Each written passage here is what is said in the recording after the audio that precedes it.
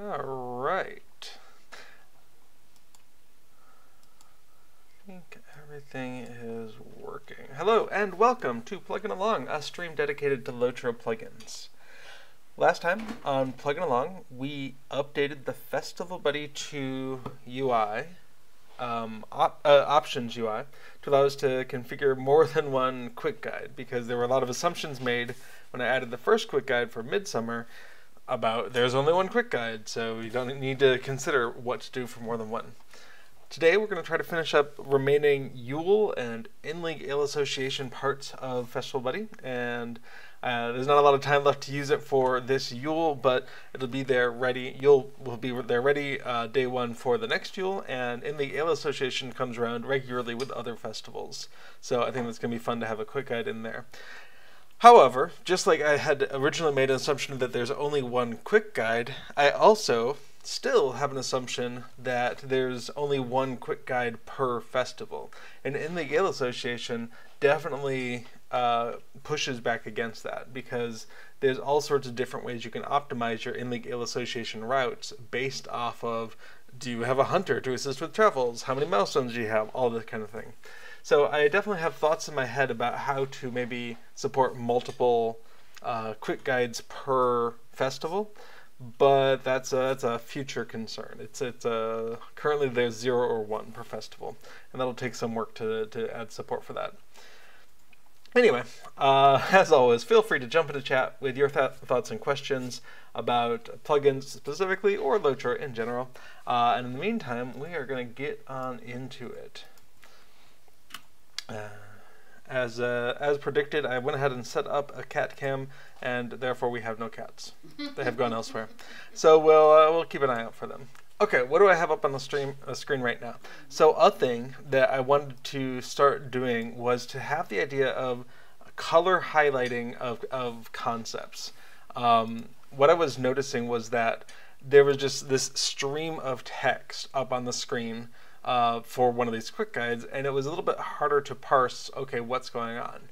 And so I did an experiment of adding in some color highlighting, where you can see, okay, every quest that's listed in here is blue, and it's blue because that's the setting that we've got here in settings. So if we wanted all of our quests to be, I don't know, green, like really bright green, there we go, we could do that instead. I'm going to leave it in blue because I'm used to it, but I wanted to bring in that color picker library that's available on LOTRO interface, and that's what we see here in this window. I wanted to bring that in, but also have some concept of, okay, you've changed the color, but maybe you want it to go back to the defaults. Okay, well, we have a default button now. There's also just a global enabling of these things, but I also want to add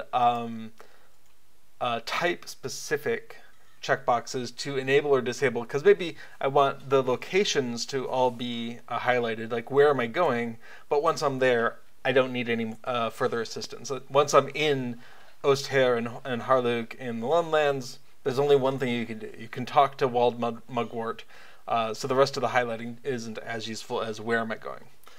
So I'd like to add a checkbox for each one of these things, so that instead of a label, they are a checkbox. And then we can store that setting of, are we using this color, and if so, what color is it? Neat. So I was following along on this quick guide while Little Redhead was running it on the previous stream, and all of the auto detection seems to be working really well on English client. So we're going to instead take a look at what's the current state of Yule. So I'm going to start by going through the Yule quick guide, which has not been color highlighted yet. But that's okay. We're going to go through that and get a sense of what, if anything, still needs to be done as far as the quick guide, or as far as the forwarding of the quest guide to whatever the current objective is. So we're going to start by running over to Mara Sandy Downs and pick up In Spirit of Yule. And this is going to be a pretty fast run through, so if you have any questions, toss them out there. But otherwise, I'm going to assume that you're already kind of familiar with this, because we're at the end of Yule, so hopefully you've had a chance to give it a try yourself. Okay, so we can see the next objective is moving them off, and the quest guide has advanced here. And something I was doing over the last week was adding in maps to give clues as to where you're going for the quest. So if you're doing moving them off and you wanted to do it all in one go, then you would be picking up the quest from Guard Kember, you'd be talking to Barrett Noel here, and you would do a loop in one direction or the other. I tend to go clockwise, but you know, whichever direction works for you. Ted Ives, the two Judsons, Bill Hyde, and then come on back to Guard Kember. However, and this is possibly, oh, there we go.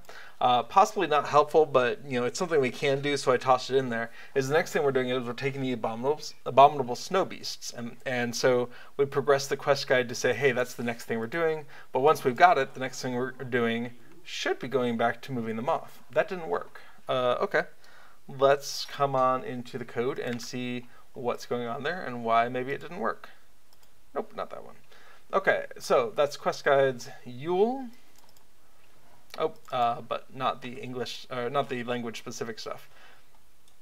All right, so there's three structures here: the chains, the lookups, and the individual items. And we can see the abominable snow beasts that should have done a load quest of moving them off. Interesting. But why didn't it? Oh, because we got Yule Festival Daily. Oh, that's funny. Yule Festival Daily auto applied, and that's just the nature of it. So, oh well. We're gonna go ahead and do our moving them off. We don't know when Yule Festival Daily is going to apply. Have to think about that. Scagosi says, good evening and Happy New Year. Yes, for anyone who's following the Gregorian calendar, happy your calendar year has increased a week.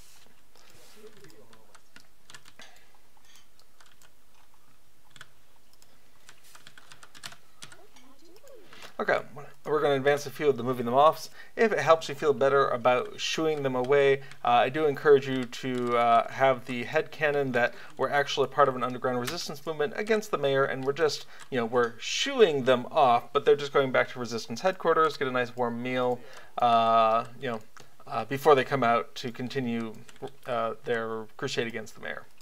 I find that is a better narrative than just like, oh yeah, go away. Okay, something Little Redhead was mentioning is that you can queue up multiple one of these patrons. It is possible, if you center yourself in the very middle, to queue up all 8 of them. And then I just do one side, and then I turn around and I do the other. You don't have to be facing in any particular direction to do it. And the key thing for this queuing is if you move at all, it empties your action queue. So you want to make sure that you're centrally located between the two extremes, which is probably this patron in front of the fire pit and this patron here. And this is something you can do in a lot of different cases. For instance, if one of your crafting is farming, you can toss 10 or 20 fields out on the ground and then queue up the harvesting of all those fields, and it can make it a little bit maybe less RSI than trying to do it with your mouse. Okay, so we want to go ahead and pick up some of these quests, Stuffing the Stuffed, Unwilling Firewood, but we want to take a look and see, is Ona up? And Ona is up, so we're going to go pick Divert, and instead of doing tidying up, we're going to go ahead, when Ona progresses to the 10 seconds, it's still possible to grab the quest from her right at the transition point if you are fast enough, which is very handy. But that does mean we will not be able to grab tidying up. So, if Ona is available, if Biggest Stomach the Mall is available, I tend to do that first just to clear it out. Otherwise, I'll do tidying them up. They're mutually exclusive, but I want to start the Biggest Stomach them all with Ona K as soon as possible because there is that multi-minute possibly delay between when you pick up the quest and when you can actually start the competition. Oh, good point. Tellurian does point out that the moving them off quest is not something that you cannot pick it up until you have done a charitable spirit at least once with Daily Utterage back there in the servants' quarters. Once you've done a charitable spirit, that unlocks moving them off, which is why I like to headcanon it in that it's all part of the resistance movement, because you've already worked with them, you've already given them some money, you've already interacted with them at least once. You're like, okay, yeah, no, we know where the secret hideout is now. But just be aware of that. The Guard Kemper over here will not offer moving them off until you've done a charitable spirit at least once. Okay, I'm not seeing anyone else standing by the table queuing up to eat food. I like not having competition for that. So we're going to go ahead and work on that. Okay, the mystery drink was not so great. Oh well. Okay, and we are going to go ahead and clear up all these so I can see how much time is left on the quest guide here.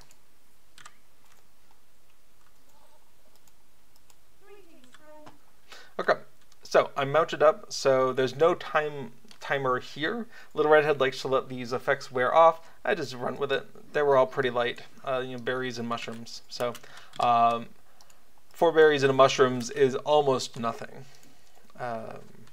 Your mileage may vary depending on what was available at that first table. But I just don't have the time to deal with trying to let it all wear off.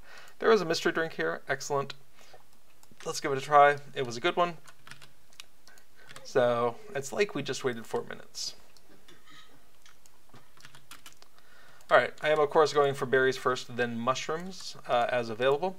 And that's because berries only give a 1% speed debuff, mushrooms a 3%. It's not that bad.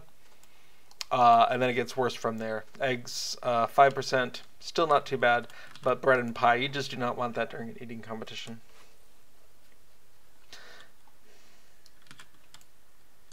Now, why bother doing all of these if only the first one counts for the daily wrapper? Well, mostly the festival tokens. And there's plenty of people who will just do the first table to get credit for the wrapper. It's 1 out of 10, and just skip the rest because they don't need the tokens. And I probably don't need the tokens either. I've got 568.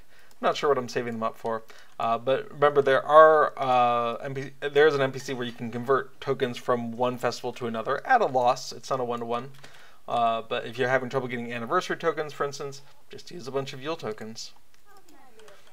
So I don't think it's ever a problem to have a stash of extra ones. Alright, so that mystery drink did successfully get rid of all of our debuffs. When that's the case, I like to go ahead and just chow down on the heavy stuff at the last table, maybe make it a little bit easier if someone comes behind.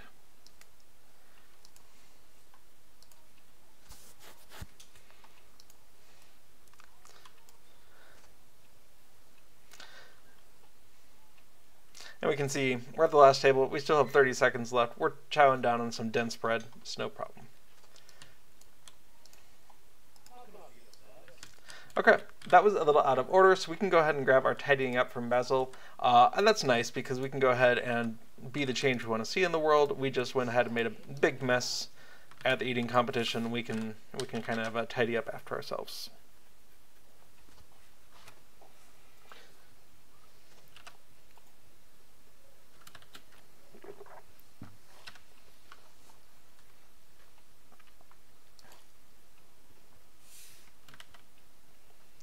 I do a lot of keyboard selecting next item and using the item, so I don't have to try to click on these different things with my mouse.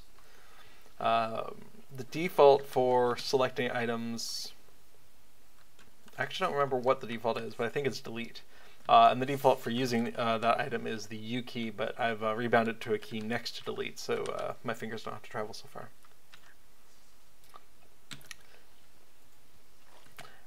And on a keyboard shortcut note, I saw someone commenting that on some servers there are some jokers who are standing around on top of Mara Sandydown or have their cosmetic pets kind of covering her up. Or not even cosmetic pets, their lore master pets. Standing on top of her, making it harder to interact with her. But if you're very used to keyboard shortcuts, go ahead and use your select nearest NPC key, which by default is bound to F10, to select Mara. And your use key, which again, by default bound to U. and you do not need to be able to click on her to interact with her. You select her with a key, you use her with a key, and that pops open the quest accept/finish dialogue, no problem. So it's not too often where that happens, where people are being intentionally kind of rabble-rousing, but you do see it a lot on some of the more populated events like the treasure hunt, because it only is for a couple days every few months. You get a lot of people maybe who charge in to try to do it, and some of those NPCs are really important because they're giving you those picks that you need. So that's a way to bypass the crowd, because there could be 20 people standing around that one NPC, and you just go ahead and select an NPC, use the NPC, no problem. So it doesn't even have to be intentional, it can just be a thing. Yeah, I could be running faster. I'm so used to playing Minstrel, but Hunter has Find the Path. So just be aware it's an option. Like, I still will click to interact with the NPCs a lot of the time, just because my hand's usually on my mouse. But just be aware you have some easy options. Okay, that is the end of tidying up. We already did the biggest summary of the mall, so we do not need to worry about getting rid of tidying up to be able to get that quest. So instead of turning it in right now, we're just going to run out into the field. Again, if you're just doing this for as fast as possible, get as much done, the broken snowman is perfectly acceptable. This is a deed to complete one of each of the snow people, I think. It's been a while since I've done it. But once you've done that, there's not a lot of benefit to picking one over the other than what you want to do that day. And this quick guide assumes you want to go fast.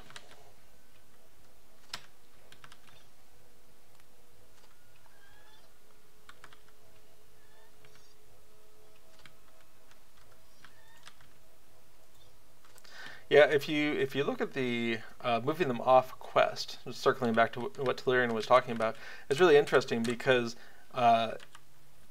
moving them off has a combined condition of you can't have a charitable spirit active, but you must have completed a charitable spirit at least once. So it's a complicated condition for that one quest.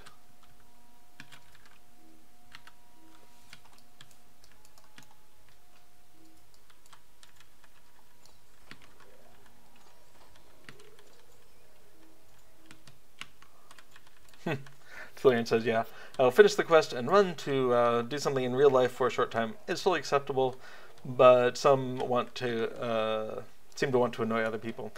Yeah, it feels that way, and one of the problems is, unless someone's actively taunting you, like, ha ha ha, you can't click on the NPC, it's really difficult to tell the difference between they ran up, talked to the NPC, and then went to do something in real life, versus they're intentionally trying to cause problems. There's not a lot of ways to tell the difference between the two of those.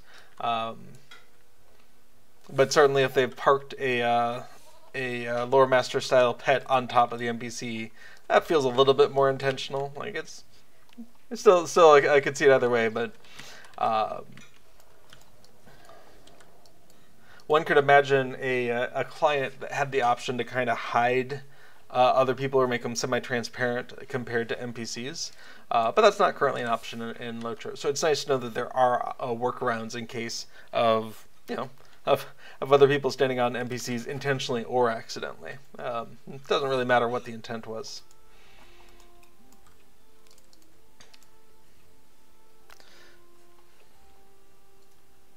Stuff in the Stuffs is probably one of the most far-ranging of the quests. Takes you all over. But we're going to come on over, and this is a thing that I noticed that I think is a bug, is that internally when we do a load quest to load the next thing here, I did not see this /cheer hiding. And there's also a conversation of, do we really need the /cheer now that you also have the emote button on your quest guide? And the answer is, I don't know. It might be nice to have an option to turn that off, or maybe it's just not necessary anymore. But cheer, cheer, cheer, and then we've automatically advanced stuff in the quest, but we can see the /cheer didn't go away. So whatever the load quest mechanism is doing, it's missing that recalculating the emotes window. So I've got that noted down as a thing. I don't even know if it's a bug. Like well, it is a bug. I don't know if it's worth fixing though. Versus for this particular quest, some people were saying, just get rid of it because, well, the emote wasn't there when this plugin first incorporated this feature. Now, yeah, it's a single emote quest, so the emote just appears next to the quest on your tracker. And I think if your tracker has room and that quest isn't being tracked, the act of putting the emote on the quest also adds it to your tracker, I think.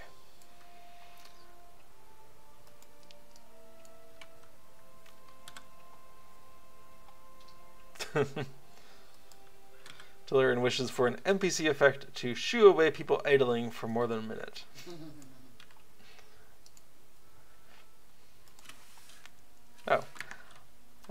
Oh, hang on a moment.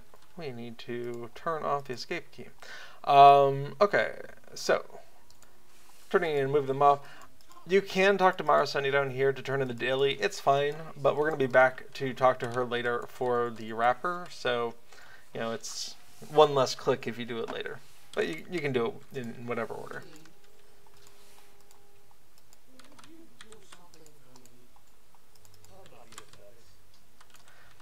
Okay, someone is chasing away the townsfolk right now. So that means we're going to go ahead and bypass that and move on over to the stuff near the oven section of the quest guide. One of the things I really wanted this quick guide for was to tell me which, and remind me which one of the 5 beggars I've interacted with on the particular quest, because that was something that caught me more than a few times. Was doing a partial run and then it'd be like, you need to talk to Ted Ives, and I'd be like, I don't know where Ted Ives is. Which one is Ted? So I'd still have to circle around trying to find where Ted is. And right now I know he's between Mara Sandy Downs and the Beggar Quarter, but I'm not going to remember that next Yule. Not right away anyway. So having the ability to have it tracked in here felt really nice. Alright, so while we're here, we can go ahead and turn in these 4 quests.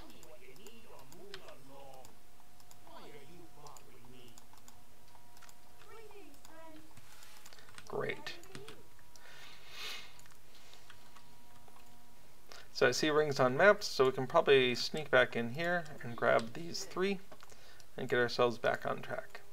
Because when we come back in the front door, we're going to want to have already done these 3 so that when we get back to Daily Outerage, we can turn that in. But in the meantime, let's go build a snow person.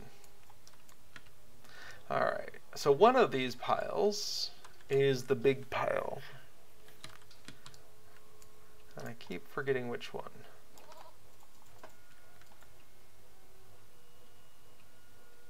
That's it. Awesome. Well, I wanted to document that down. So we're going to go ahead and get the precise coordinates up and going.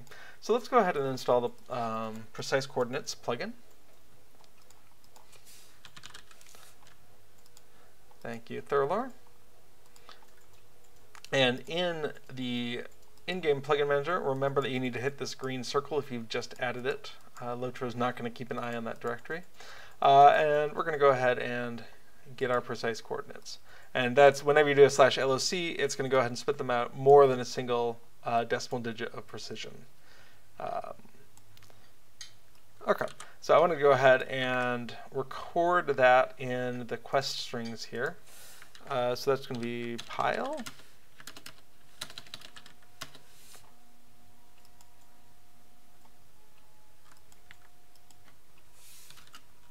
Okay, and that will be the giant version is at this. Cool. And then we do turning and filling the field.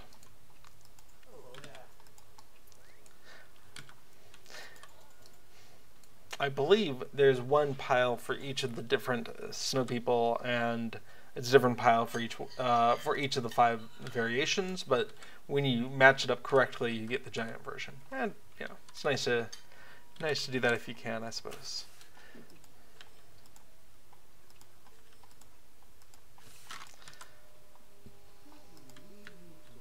What do you want, Mara? Right. Support the board. Alright, I'll accept that because this is the last day to do it.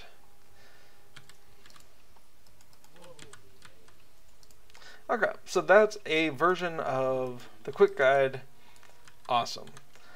So, spoilers for the ending of the narrative for Frostbluff, but I'm going to go find out what the mayor wants from me. You look to be quite the useful sort. The workers here have never been overly fond of my policies. Seems to be the most upstart among his peers. You must go spy on him and convince him to talk to you. The rascal won't have a job if he says anything out of place. Alright, well obviously we're not going to do that. So we go over to Comrade Rust, and we say, what's up, yo? The mayor's right to send a spy, but you are a friend to us workers, and that is a great boon. Cool. Reasonably, mayor uses the extra funds from our lowered wages and overtime for unsavory transactions. Alright, I've seen guard Frostway coming to town at night to collect the money to bring to the fort down by the lake. Let's go over there.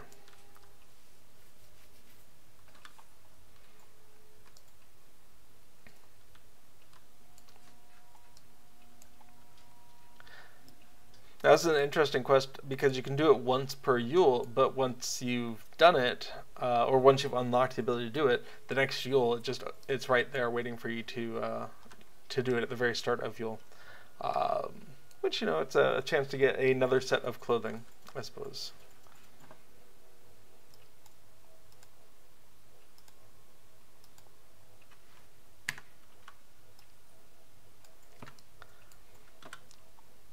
Hello, Guard Frostway. I believe you are outmatched. You should mind your own business. Yeah.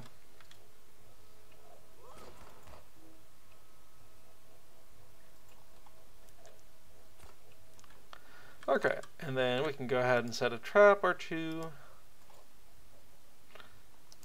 And open the door.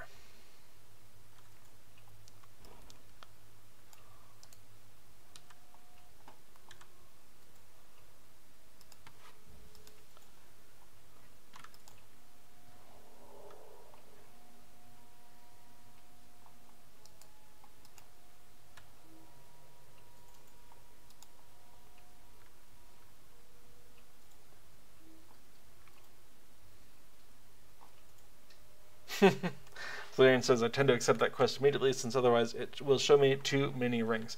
Absolutely. Once you've unlocked that quest, pretty much every townsperson's like, you should go talk to Mara.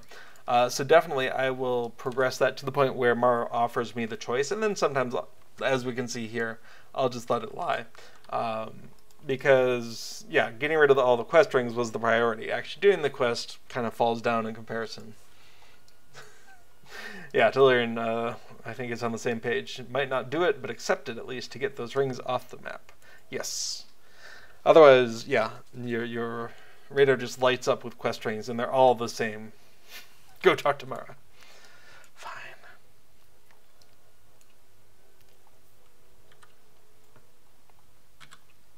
Oh, but we're going over to the mayor.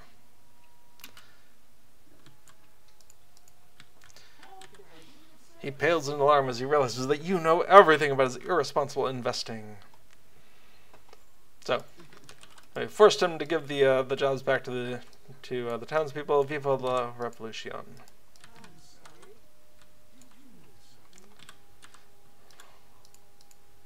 On the other hand, it's not so much we're going to give you all your back wages as it is you can get back to work. So, you know, we still haven't really taken down this system, but it's an improvement. Alright, and then back to Gareth Rest once you've talked to all the workers.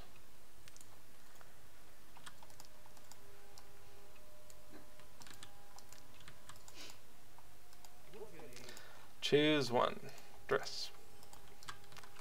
And then tomorrow. And then we will never see that again until next Yule.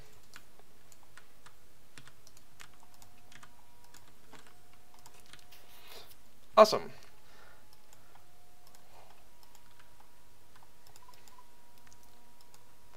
So, with that being said, we have a functioning guide in English, and I think that one is mostly localized into French and German for the automatic detection of things.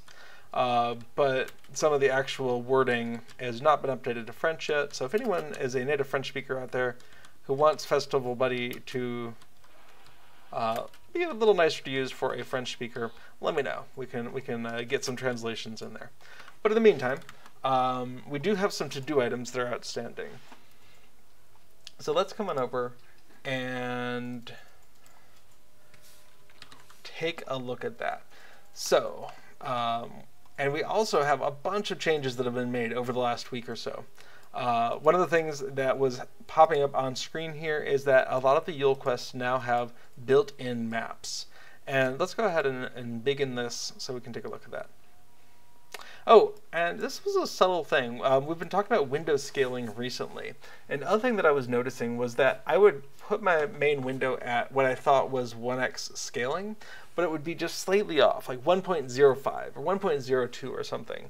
And so it was making the window feel a little blurry because it was supposed to be normal size, but it was just slightly bigger. And the difference was small enough that the way it was scaling all of the image and text made it actually a little bit harder to read than otherwise.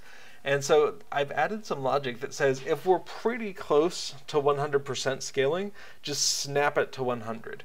And you can see that as you're dragging this back and forth is we're, 5, 6, 7, 8, 9, 1, and the size of the window just stops changing for a little bit. It just snaps into place at 1x. So for a little window around 100%, we treat it as 100% to make sure that you don't have that very slight fuzzing of everything. But let's go ahead and bring this up. So Charitable Spirit, we go ahead and highlight that we're starting at Daily Utterage, and then it just goes around in a loop. Pick your favorite loop style. With Cold as Ice, so the two basic map styles here. Oh, oops. I guess we start with the Broken Snowman. There's two basic map styles. One is focusing just on Winterhome, and one is going out to the wider Frostbluff area. And so I didn't try to crop like a bunch of different maps to just the areas. It just was easier to make two maps, one for big and one for small.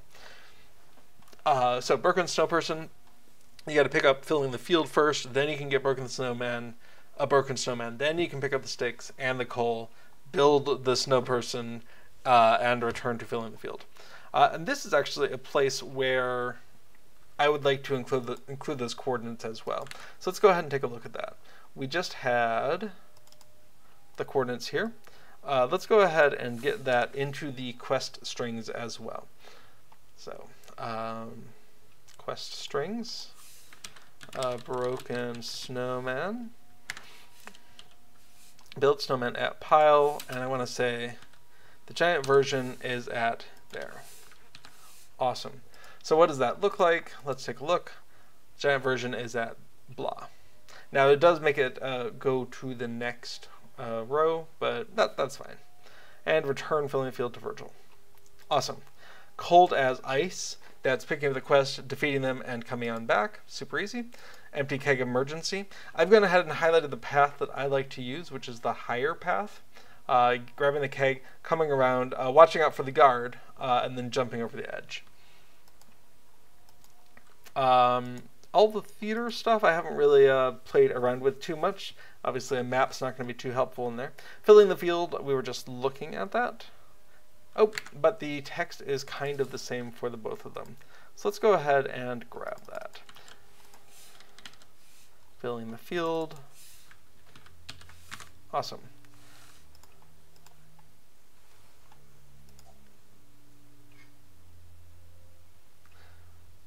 Patine says, hail, hello, welcome. Alright, Making Mischief. It's an in-town quest. You pick up the quest, set off the fireworks, pick the pockets, and return. Moving them off.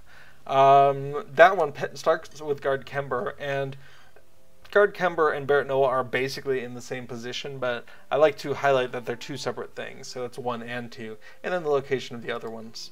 The order doesn't really matter, like everyone's going to have their own order that they like to run around in, but you got to pick an order. Okay, Stuffing the Stuffed, this is one that takes you all over, so you do have to pick up the quest, get the bread, get the eggs, get the berries, get the mushrooms, and return on back. Abominable Snow Beast, pick up the quest, go cheer, come on back. Biggest Stomach of them all, this is the location of both Onake and the first table, and also the other 4 tables. Frostbreath Leader doesn't have a map, so tidying up, quest giver and 4 of the tables. You don't need to do all 5 tables, depends possibly on which tables you do, but you can definitely complete it, the objective with just these 4 tables. Unwilling Firewood, pick it up, get the firewood, come back, and finally the last theater one. So there are other quests that are outside of Winterhome and Frostbluff, and I'm interested in adding them eventually, but I don't think they're as important to get in before we ship out the final version of Yule here. But again, says very handy. Yeah, I really like the ability to incorporate these little mini maps into the Festival Buddy. I could see someone wanting to do something like this for like a quest helper or a quest tracker, where it's like, okay, here's where you pick it up and here's where you go to do the things and here's where you bring it back. But of course there's thousands of quests in the game, so I feel like that could be a very long effort to do all that. One of the nice things though about embedding images like this is while they do have to live on your hard drive, and so the size of a plugin would balloon up with all of these extra quest images, they're not actually loaded by LOTRO until you ask it to. So when you make a control and say, hey, set the background to this image, that's the point at which LOTRO goes and loads that image off of your hard drive. So your plugin's not going to take a hit in terms of memory by having a bunch of images, because LOTRO's only loading them when you make them. Now, if you make a bunch of controls with those images, yeah, then... Oh my goodness, there's a cat coming. Hey, you. What's up?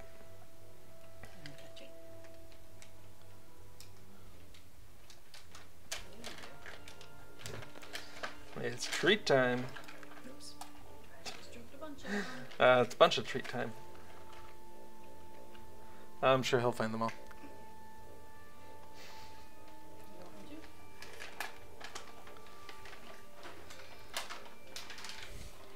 to? I think there's some under the edge here.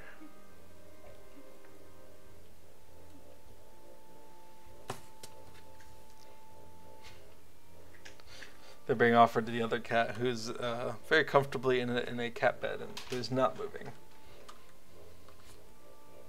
You.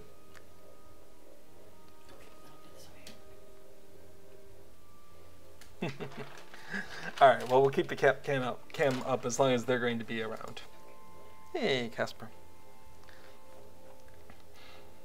I even figured out how to group elements in a scene in OBS, which is not a very complicated thing. I just hadn't tried to do it. So I can show and hide both the label and the cam in a single operation, which is very exciting. It'll be more useful for some other things where elements are grouped like that. But okay, let's go ahead and open that up, and don't care about any of the rest of that. Cool. So we have updated those 2 strings that we were just looking at. Awesome. And it's time to take a look at what are some outstanding issues that I've noticed. The save file format really could use some tweaking for the quick guides, because it's currently based off of the index in the quick guide ordering, and if you change the order of the quick guide, the save file thinks that the wrong things are marked complete, and so that's not good. So instead of saving with 1, we want to save with the tag here, which is a little bit more robust. I had a goal to add hidden flags so that we didn't have biggest stomach of them all, 1, 2, 3, 4, and 5 in this list. That turned out to be super easy to add in, so I have added it in. The entries are still accessible. The quest strings are still there. You can't, they're not in this box, but it is possible to see those quest strings as you're working your way through the table. And we kind of saw that without noticing it earlier. So this is done. Done. Add type specific. Yep, I want to do that. We've talked about that a little bit. Load quest, we talked about that. Remove the cheer pop-up for Yeti quests entirely. Maybe. And we need a background image for In League and Guild Association. Let's go ahead and do that first, because when those quest givers go away, it makes it much harder to get an image for them. So, the Breeland Festival Grounds is probably the easiest place to go for this, since I don't have easy travel to the party tree. Hi. Yeah, you're on camera.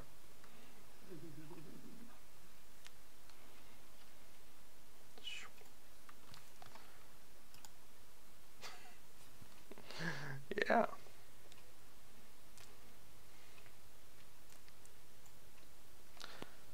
Can I tilt that up at all?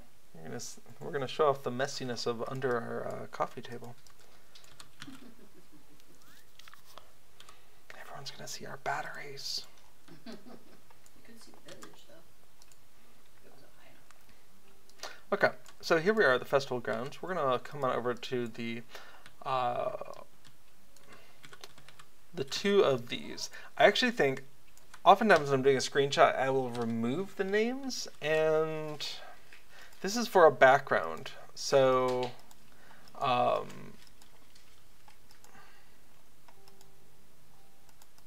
let's change to another one and change back. So the background that we see here, that's what we're looking at. And so it's going to be more tall than it is wide, but text, I think, will not be a good addition to that. And we also want to turn off those quest rings, so we can come on into our options, turning off overhead quest items, icons. And also, if you're doing video or recording, you might also want to turn off the overhead non-quest items, icons. Things like your vendors, they'll have images over their head. It doesn't matter here, but I'll grab it for completion's sake. Great. Now, if I'm just looking at them, that's probably not the angle I want. So I think this is pretty good. So we're going to use a snipping tool and go ahead and grab a new snip and see how this works. So this is not a shipped part of it, but in my plugins, Cube Plugins Festival Buddy 2, in source files, we have main win back. Yeah, we're going to modify Festival Buddy backgrounds.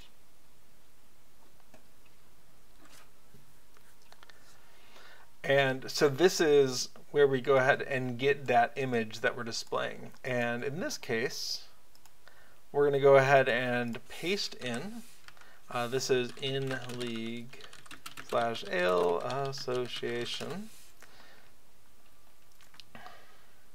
And we could go ahead and resize it a bit if we wanted to. But the main thing that I wanted was to get these two here. It would be nice to get all of that. So let's go ahead and scale that layer, and we're just going to go ahead and, I don't know, try 75% of that current size. And that gives us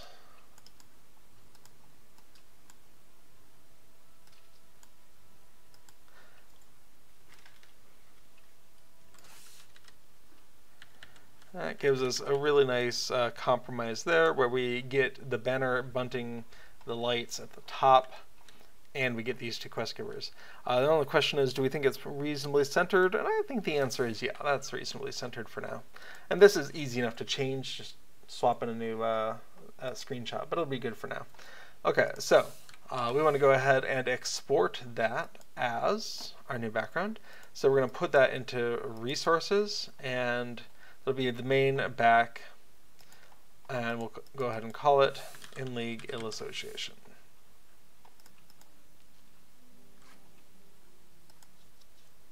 Awesome. So we're done here, and we're going to come on in to our code, and this is going to be probably in the images. There we go, in the Ill Association background, and we can go ahead and swap that in.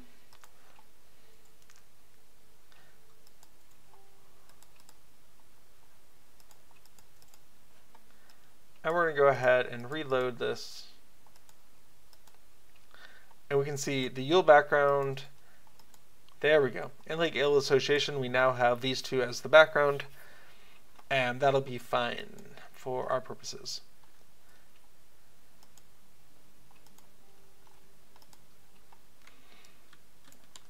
Awesome. So we were taking screenshots. We want to go ahead and undo that. So, floating names are back on. And in our options, searching for quest, overhead icons, and non-quest icons, put those back as well. Lovely. Okay. So, right now there's no actual quest guides for each of the individual quests, but as a side effect of how the quick guide works, they need to be there in order for each of those quests to appear in the quick guide. Or possibly in the options, I forget which. So, the dance will begin. Well, it's too late then. Okay, so that's great. We wanted to go ahead and do that. We have done that. Let's go ahead and start moving towards committing changes. So we have to do file changes. We're going to go ahead and commit those. And then we can go ahead and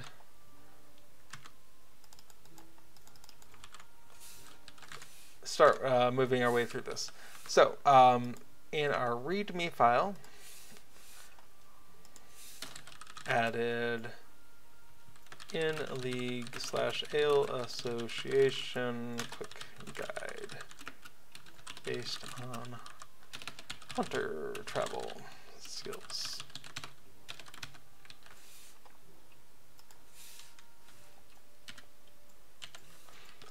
Okay, so what we want to do is come on in. We've got our README, we're adding that. We've got our to-do background image here. Great. Custom background image for In League Ill Association. And for that, we need images. We need to go ahead and take that change and the actual image itself. Went into resources and main back. There we go. So that's all the changes just for that one thing. Very cool. Sometimes when I am doing a flurry of activity, coding or working in a plugin, my commits to source control can get infrequent. And so it's nice just to go ahead and catch up on that. So for instance, we can come out, say, added quest maps for many Yule quests. And to do that, we can come on in, and that's each of these source files. And in the resources, that's each of these. And in the quest strings, that's going to be any of these image tags. So image here, image here, image there, adding an image there. And we'll go ahead and accept that as a single commit. Awesome, and that already makes this much better. All right, coming into our to-dos,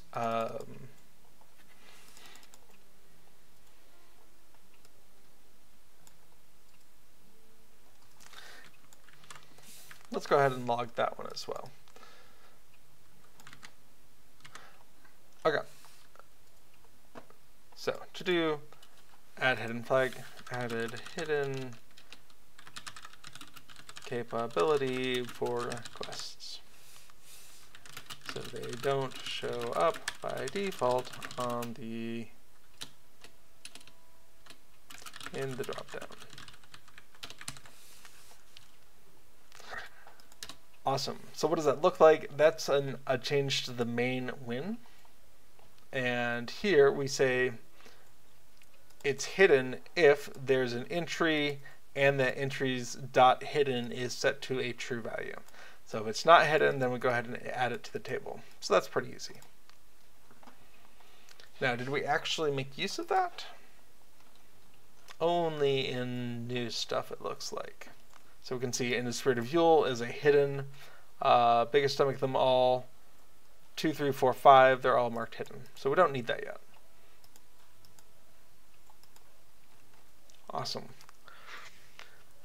So we're also going to add in the color picker library. Added color picker library from lotrointerface.com.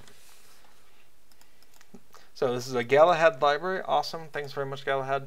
And we're going to go ahead and add that and its color picker.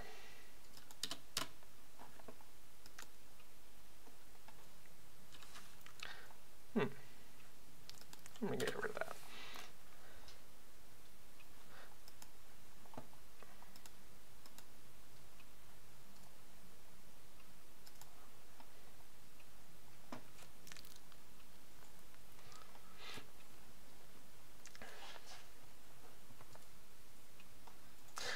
Alright, so I was finding it very convenient to be able to reload the Festival Buddy plugin easily during development.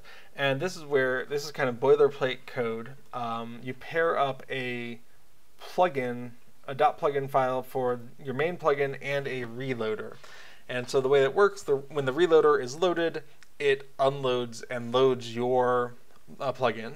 And when your plugin loads, it goes ahead and unloads that other plugin if it is loaded. So this is very boilerplate. This is just how it works because there's no current way to ask the plugin manager, please unload me and then reload me. You have to have a plugin doing those things. But when your plugin is unloaded, it can't do the load. So you do a second plugin, it unloads you, reloads you, and then you unload it. And this only works if your plugins have a custom apartment because you're unloading those apartments, not an actual plugin. But in this case, Festival Buddy 2 has its plugin apartment, as does the reloader. We can see that Festival Buddy 2 has the Festival Buddy apartment. If Festival Buddy 2 Reloader was loaded, we'd see it has its own apartment. It can't share the same apartment as Festival Buddy because if it did, then when Festival Buddy tries to unload the reloader, it would unload itself, which defeats the purpose. Okay, so added code to support having an unloader. So we're going to go ahead and add that, but it only works if you have that reloader.plugin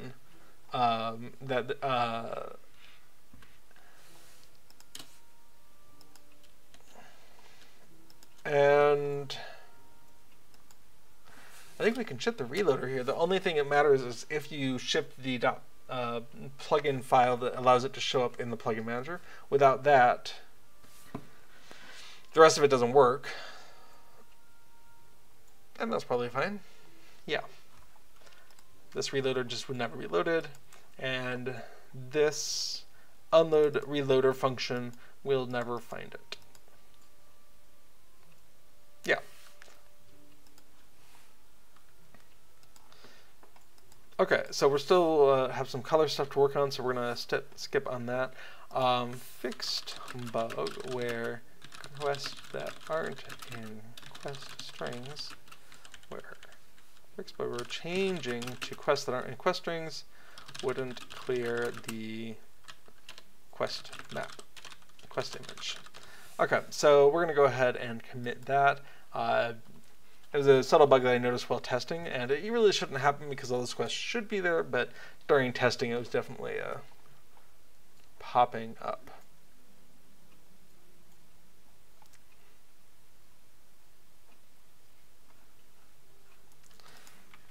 Was this also a bug? Refresh quest guide. Yeah, it's kind of the same thing. Let's go ahead and get that too.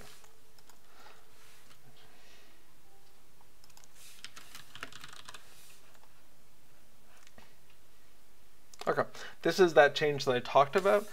This is maybe not quite the right way to do it because it's based off of absolute pixels. It basically says if the difference between our stretch width and our actual width is less than 10 pixels, treat them as the same. And I didn't bother to do the math to see if in a 2K or 4K scenario, if that would be a good amount of pixels. It could be that percentage-wise would be better. Like if the percentage between where we are and 100% is less than 1 or something. That might be a better way to do it, but this is definitely better than nothing. So, fixed issue where stretching near 100%, 100.5%, would make the window a bit blurry.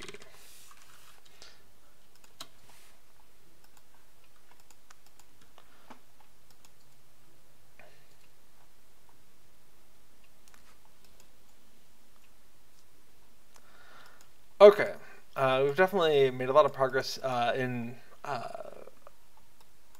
making some commits there. Let's come on back to the to-dos here. So that load quest didn't clear the emotes window. Now the real question is, can we replicate this issue? So if we come on back to Yule, and you know what, just for kicks, let's head on back to the festival grounds.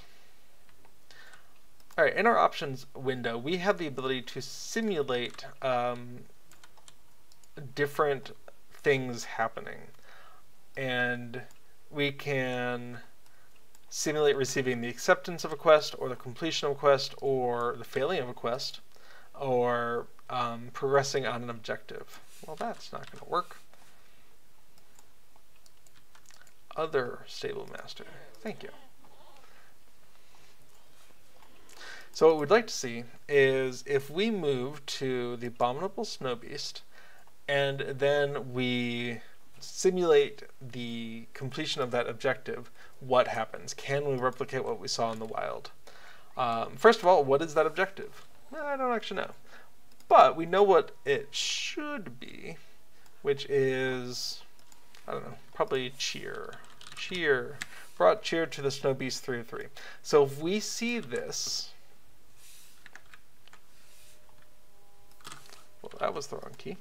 If we see this as an objective, hilarious. Copy that. Cheer to the Snow Beast as an objective. We can see stuffing the stuff progresses, but the emote window does not. Awesome. So we're able to replicate it. When you can replicate a bug, that's just the best thing ever. Because usually that means we can figure out what's going on. So what is going on here? We have a directive that when you do the Abominable Snow Beasts, when you do the cheer, when you get that cheer objective, we should do a load quest stuffing the stuff. Okay, what does load quest mean in this?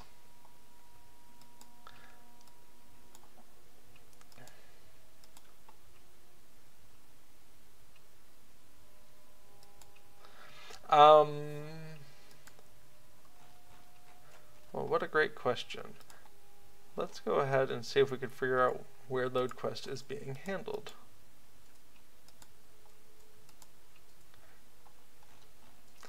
Probably the main win.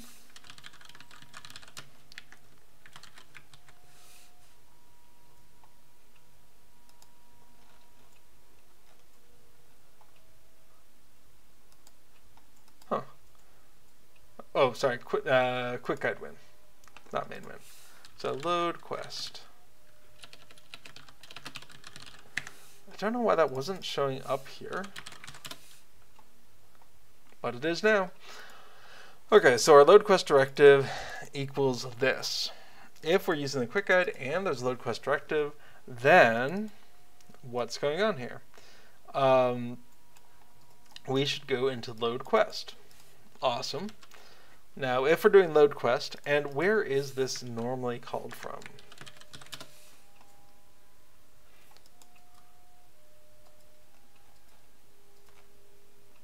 We can see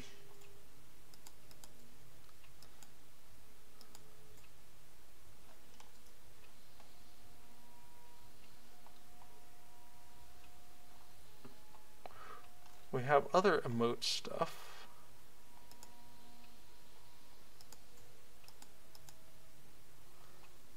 Just that. Okay. So, we're looking at the emote window here. Where is the visibility of that set? And that is, if we're doing the show screen, hide screen, cool. If we're doing the escape key, awesome. Set main when visible, cool. And not during loading of the quest. Interesting. Where is it actually, like, interesting.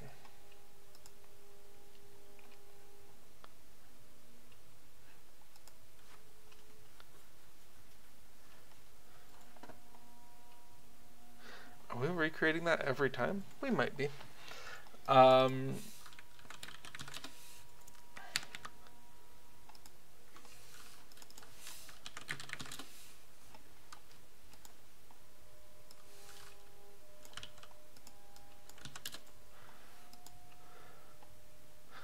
I actually want that to be set visible.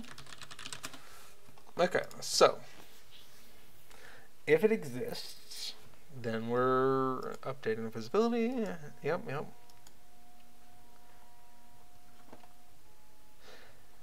Now, the fact that we have so many duplications of if it's not nil, then go ahead and update its visibility.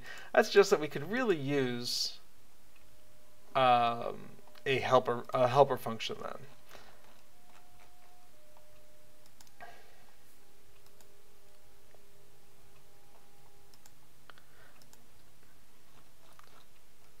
So we have create emotes assist. Let's go ahead and make a function. Function emotes assist set visible.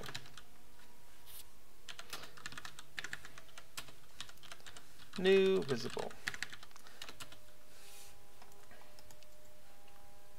And that'll just be the same. I meant to copy this. That'll be the same basic idea here. So if that thing is not equal nil, then we'll go ahead and set the visibility end. So that's not visible, but instead of a thing, we're going to go ahead and use that variable that was passed in. So we're going to come on in here and say emotes assist set visible, that setting.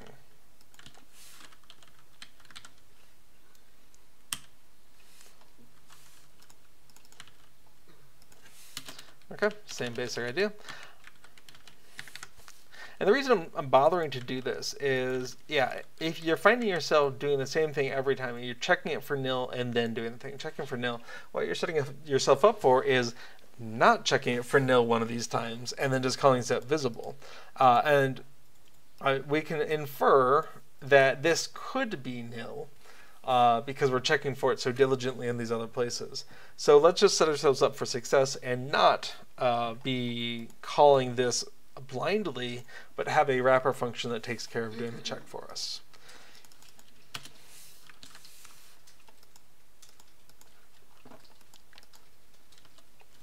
Okay, emote assist set visible, that's going to be false. And we could probably do the same thing with the quick slot assist parent, since we're doing since that also seems to be a concern here. All right, take that setting.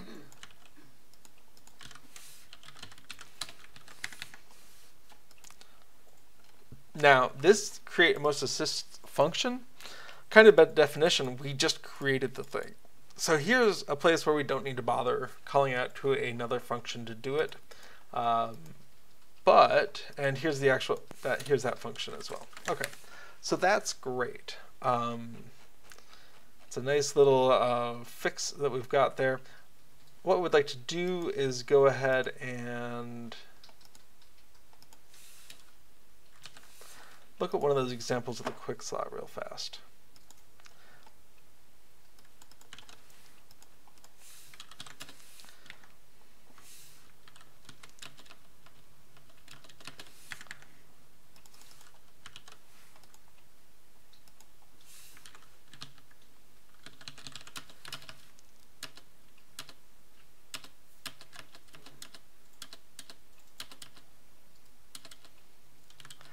Close helper windows. Right. That seems like a thing that we should call.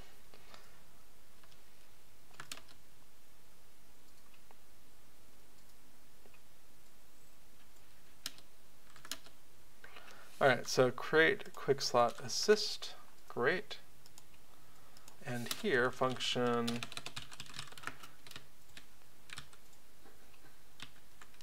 QS assist set visible new visible end. So we wanted the same thing. We're checking if that's not equal to null, then oh, our cat's back.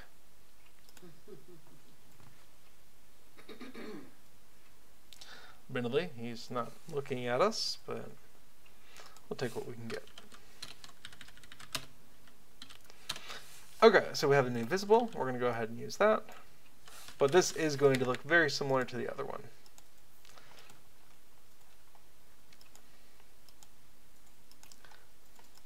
So if the thing is not equal to nil, set visible to the thing. In fact, you could have a generic function called set visible where you pass it control and it goes ahead and does the check, like, is the thing that you passed me nil or not, and if not, go ahead and call set visible. But I think it's fine for this case to not go that route.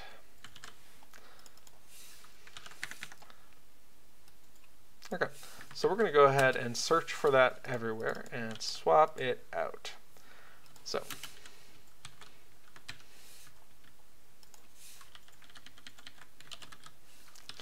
that's funny, you can see the semicolon is in, it's not necessary at all, but if it were to be used, it's in the wrong place. It should be after the statement, not after the end. But it's not necessary in that location, so it doesn't really do any harm.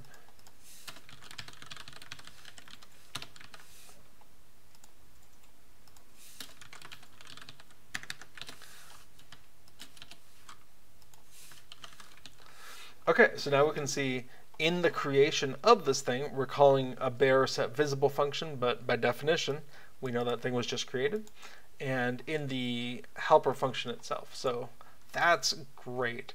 And we can helper windows, close helper windows. We know this function exists and can be called. Yeah, where is this called? Clear selected quest. That's an interesting one. It's called when the festival changes. It's called if we're hiding the main window. Cool. Closing. Okay, it is itself there. And refresh quest guide. Where is refresh quest guide being called? Well, that's funny. Refresh quest guide is in fill main win. Cool. Oh, well, when the quest, when this change, hang on. Okay, I gotta know what shell dot right line. When is this thing being called? So we want to go ahead and know. And in fact, we can just do a, we can just print out a stack trace, right? Turbine dot engine dot get call stack. We can go ahead and just push that out. Okay, so Abominable Snow Beast. If we do the same thing, and I'm guessing, oh, we do save that. Nice. Okay. Objective. Okay, we can see we didn't get a callback here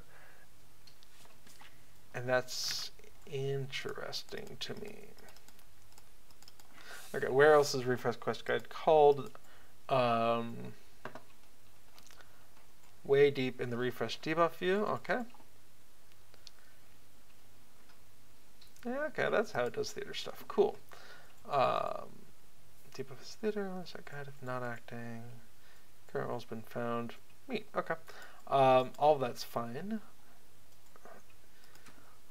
So when the item changed callback is not being triggered, I guess. Let's go ahead and look at quick guide win. Load quest directive calls load quest. And we say set text here, but that apparently isn't calling the callback, which I find surprising. So let's take a look at DD quests, which is a drop-down. Let's come on into dropdown.lua set text.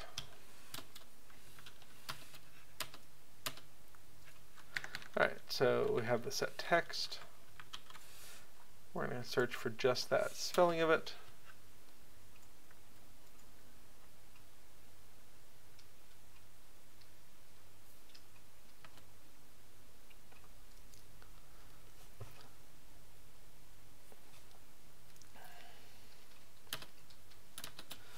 Alright, when does item changed supposed to be done?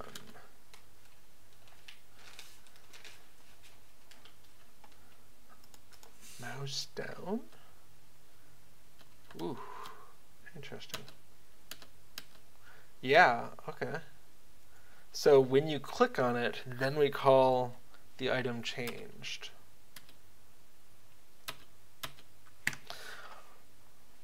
Okay, so DD quest item changed here. We just call refresh quest guide with the args.text. Okay.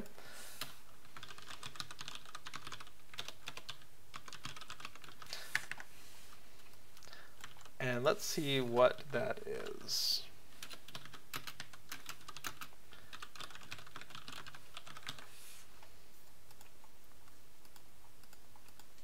Okay, so we are looking at Boundless Snow Beast, that's fine.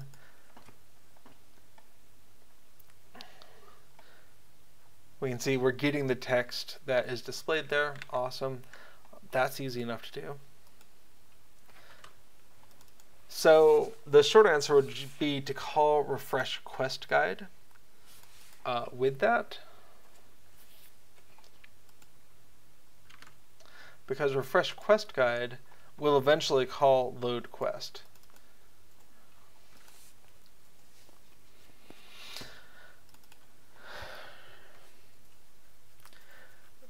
Well, why are we calling load quest instead of?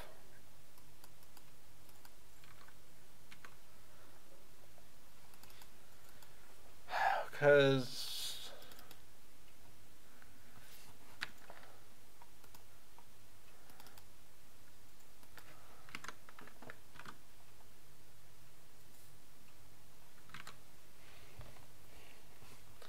hang on, let's go ahead and do another write line here because I want to double check my understanding of what's going on here. So we're going to go ahead and dump out quest name.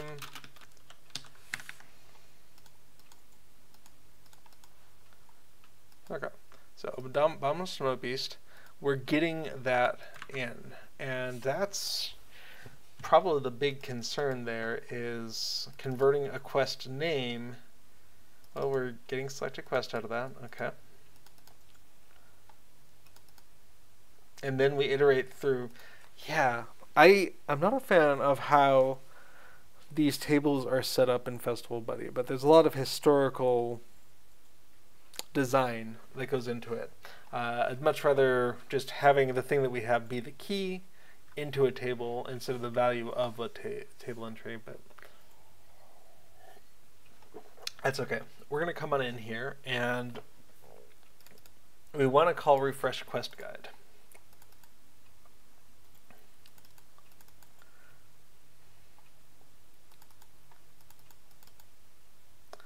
And that's easy enough to do.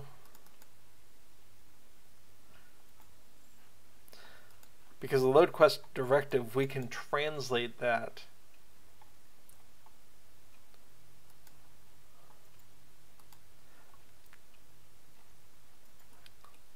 We can translate that. So, for instance, load quest equals stuffing the stuffed. Cool. There's a key for that somewhere. Stuffing the stuffed, if we go into our quest strings, no, if we just go into strings, under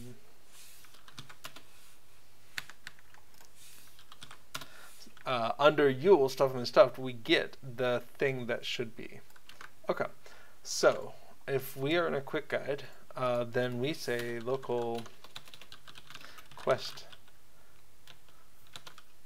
quest name equals, and that's going to be in here, and so that's lang quests, it looks like, lang.quests, and we're going to be in a selected festival, and the load quest directive, like that, and we can go ahead and do dot notation for the quests. Okay, so instead of doing load quest here, if we do refresh quest guide with quest name, then we'll get the automatic clearing of things for us. Okay, so if we come in here and say objective,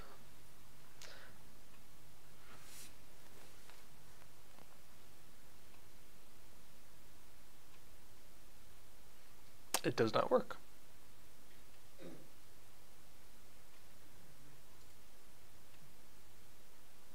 Interesting. Why didn't it work?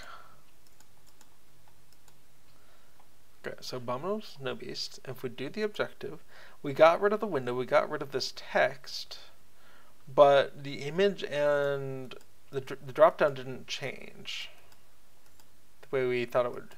And this text did get cleared, but the map didn't. Okay, what of my assumptions are wrong? Because certainly something is. We're going to call load quest. We set that text to blank, yes. We close those helper windows, yes. Okay, Darbind.shell. I bet this isn't getting called. Calling load quest dump of k.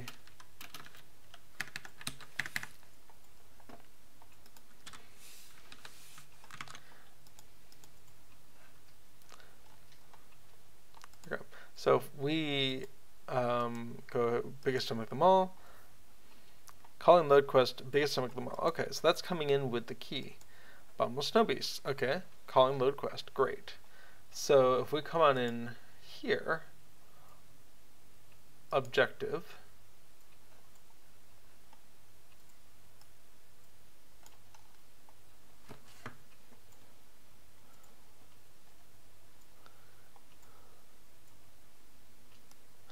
I didn't call get string on that.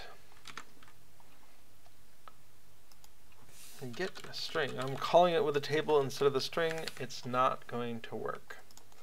Let's try that again. Awesome. So Abominable Snow Beasts, we can go ahead and complete that objective. We get stuffing the stuffed and the stuff hides. So that's a more complete way of doing this. Awesome. So instead of calling load quest, we call the thing that will call load quest. And it means more work because that we have to, in that function, deduce the key in order to pass off to load quest. But that's more of a how do we rewrite this later to make this better, instead of passing the quest name, passing that quest key. But there is a selected quest global variable that is being populated here. I'm not a fan of global variables, but this, you know, they have their uses. All right, let's go ahead and unload and reload one more time. So if we're on the Abominable Snow Beast, item chain, drop down, okay, we can see that. Stuff in the stuffed, Abominable Snow Beast, so we can see the drop down item changed is happening there. But when we do an objective here, the drop-down change doesn't fire off. So that's why we needed to call that. Okay, so calling load quest, we can kill that. And this item changed, debug output, we can go ahead and get rid of that as well.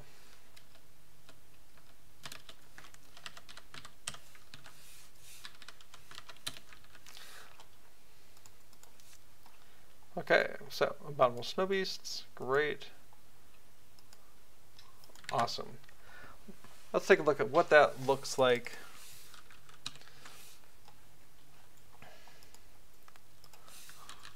Fixed how we handle a load quest directive.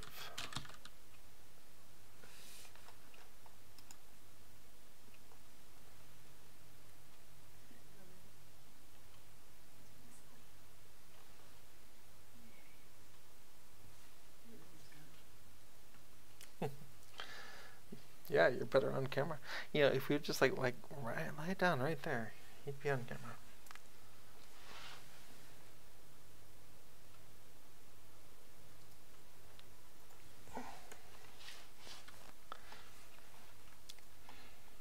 That's quite the yawn. Okay. So fix how we handle a load quest directive. Awesome. So, the reality is mostly a lot of those changes we were doing are not the thing that does it. This right here, instead of calling load quest, we'll call refresh quest guide. Awesome. Stage that. None of that is necessary for that change.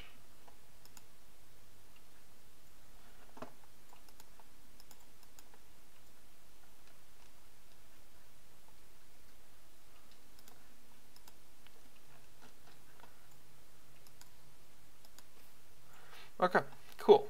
Fix how we handle a load quest directive. Done. So that doesn't really answer the question of, do we want to remove the /cheer pop-up for snow beasts? And Yes. I'm hearing yes from Little Redhead. All right, the abominable snow beast. We get the /cheer window. I could see wanting to remove it because it's a single emote quest, and therefore you get it automatically on your quest. The only thing I will say is that if your quest tracker has enough quests on it, the quest itself might be in an inconvenient spot to click, or possibly even off the screen. I think if all 10 quests are on my tracker, they spill off below the window.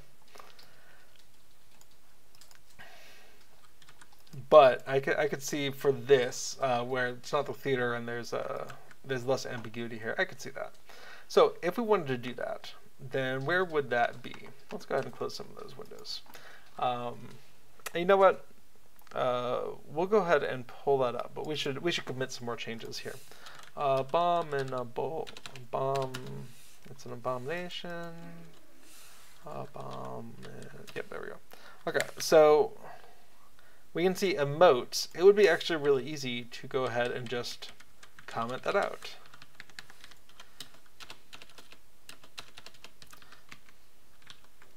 The quest tracker provides this emote automatically. So if we commented this out here, come back in and reload, then we'll see that we no longer get the emote window for the abominable snow person. So really, really easy change. And if we just comment it out here, if someone wants it, they can just uncomment that. Pretty straightforward, hopefully.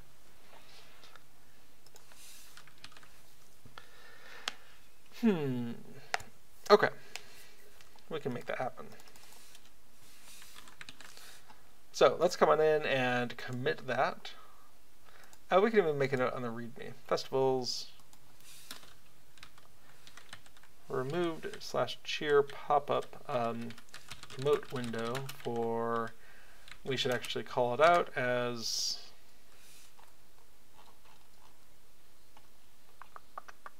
quest strings.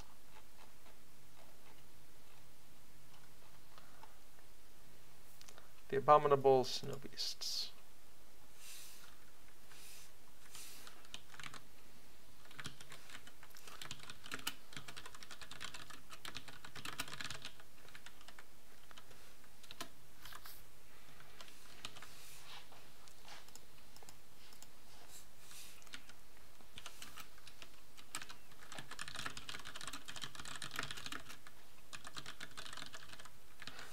Okay, so we're going to go ahead and commit that change here. So it's a readme change, that's a to-do change, removed, /here pop-up for abominable snow beasts.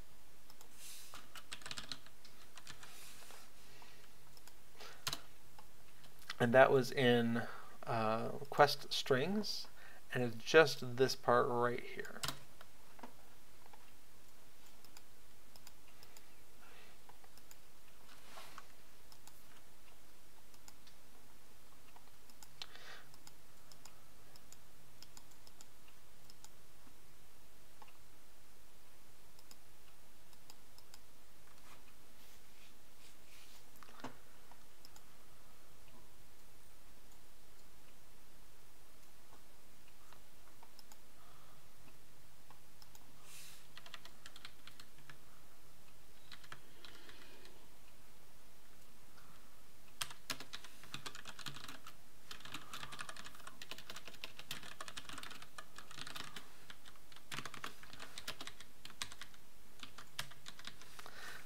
Okay, just checking to see what of these are still reasonable to do items. We're going to go ahead and, yeah, we're going to pause on squashing bugs and come on in and see what else needs to be committed here. So, to do file updates, toss those in there. Okay, so added helper functions for setting window visibility. And that's going to be this, and we should actually double check that we've captured the parameters correctly. So settings.whatever.visible, yep. This was false, false, false, false, yep. False to false, yep.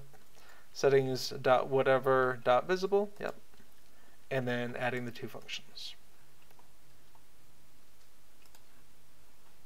Okay, options, this has to do with color stuff that's still under development. Updated Yule quest strings. This is English, Yule quest strings to reflect new images.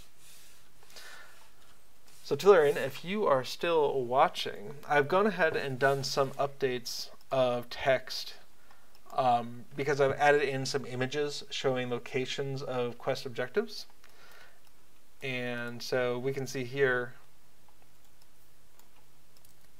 that in order to match, 1, 2, 3, 4, where are we picking up? Where are we going with these things? Or Stuff in the Stuffed is a good example. It kind of streamlines the description. The textual description no longer has to try to tell you where is this thing, because you also have a map to show you where is the thing. So it's just what are you doing at the place now. However, I've only updated the textual description in English at the moment. So that would be a thing that it could be worth going ahead and updating German strings if you get a chance between now and next December. I'd be happy to incorporate those.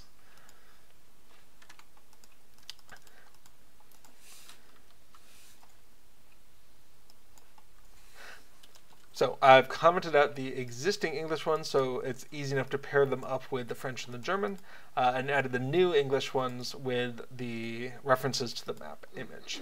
So we're going to go ahead and stage that, and stage this, stage that, and stage this. And the rest of these are new. So we're going to go ahead and add quest descriptions.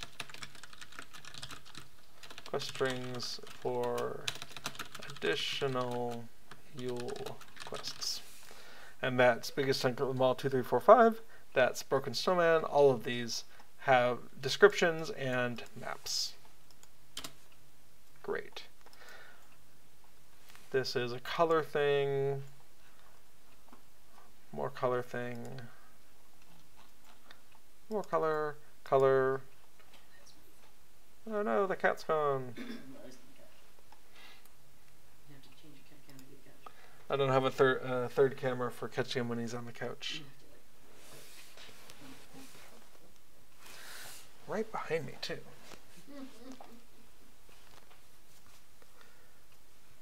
The redhead thinks that when they get close to the snow beast, the quest usually pops up even if my tracker is full. Yeah, the edge case that I've seen is that it's already on my tracker, and my tracker is quite full, and so it's down here by the LOTRO store icon or something, which it's still clickable, but it's a little bit less easy to get to. Okay, this is all color stuff. Yeah. Added large broken snowman pile.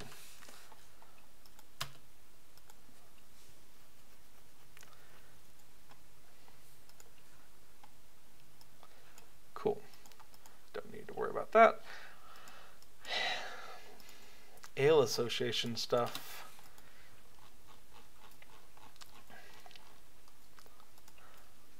That's gonna be a little bit more stuff. All right, let's take a look at colors. A thing that was the case, that is true, is that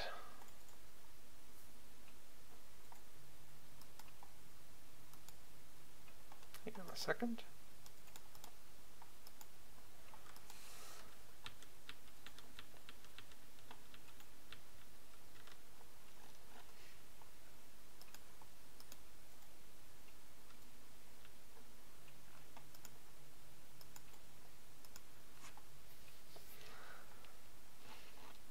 Right, okay. So a thing that is true is that in order to support the colorization of a quick guide, let's pop back to the In League Ale Association. We need to do two things. We need to mark up what is what, like all but the good cider, that is a quest. We need to mark it up in some way, and it needs to be something that's not done just when the plugin loads. This needs to be something that's recalculatable. And how these strings have been declared is statically. Just as the plugin is loaded, we say, hey, this thing is equal to this. And we can't do that if we're going to be recalculating these things. It has to be a function that you can call. Fortunately, Lua is really flexible. So we can say, hey, .display is either equal to a string or it's equal to a function that returns a string, and then we can go ahead and call highlight location, highlight quests, which are helper functions that can look at the current state of are we highlighting the thing. And where Lua's flexibility comes in is our helper function can say, or in the quick guide window, we can say, hey, if the thing in .display is a string, then we just go ahead and use it. And if the thing in .display is a function, then we call the function, and we hope that it returns a string. And then we pass whatever we got back from that function or that string into set text. And that's where we can go ahead and if it's just a string, just, have a static string. But if it's something where we're dealing with the colors, and those colors can be changed, and I was driving myself batty with this because I kept changing the color of a thing, like a quest, and it just wouldn't refresh over here. And it's because those strings were being statically initiated, and we had to switch to these functions that could be recalled multiple times. So what I want to do next is, now that we have the ability to do these changeable colors where you can go ahead and re-render all of them on the fly, is we want to go ahead and add these, convert these labels to be checkboxes. I think that's a good next thing to do. And we'll be completing, committing all of the color changes as maybe a more complete thing here soon. So let's come on in to, actually, as well as quick guides.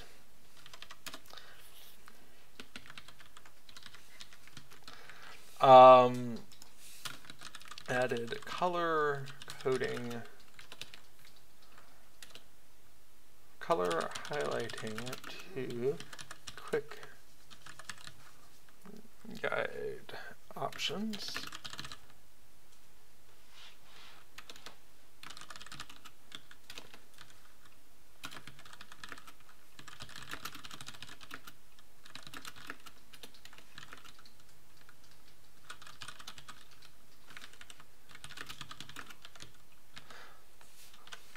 Okay, so we've got some README entries there that we can make use of.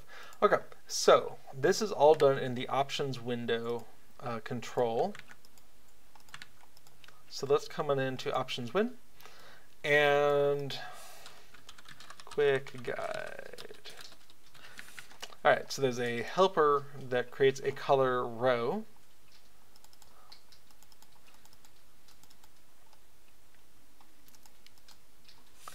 Let's go ahead and do a turbine.shell.writeLine to remind ourselves what's coming in here. So we're going to go ahead and quote, that label, and dump that.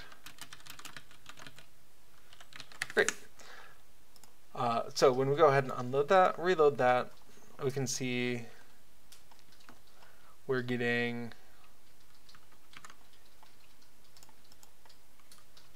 interesting. We're getting past a thing that we will call get string on. Is that useful?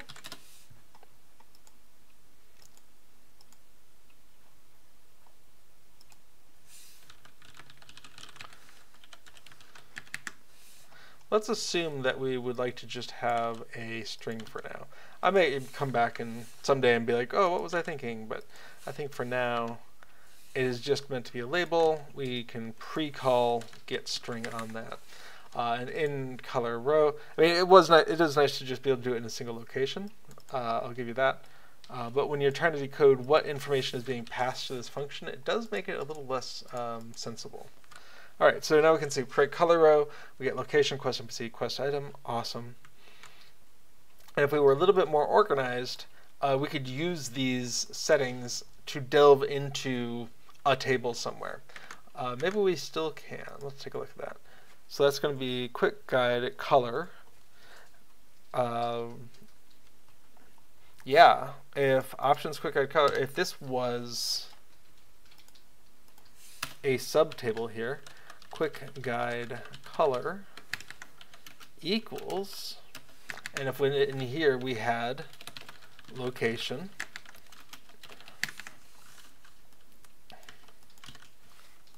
and so on. Let's go ahead and quest NPC and quest item.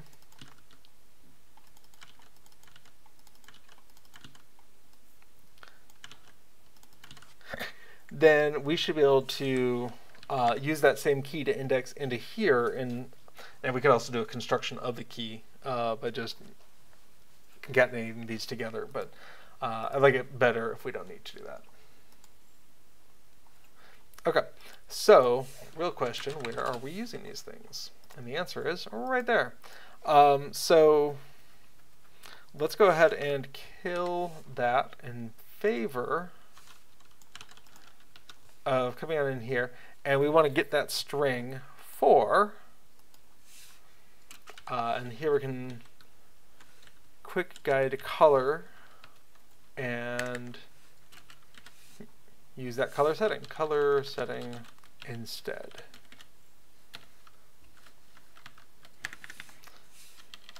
And then we don't need the label at all.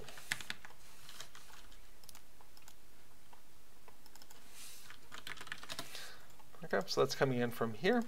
We're going to go ahead and nix that. No longer feels like we need an extra line for that.